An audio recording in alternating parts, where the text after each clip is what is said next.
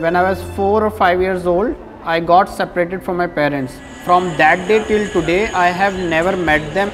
So the name which I have, the date of birth which I have, and everything which is officially documented, all those things has been given to me by Salaam Baalak Trust. I gradually cleared my 10th with very good high marks, and then I joined science stream.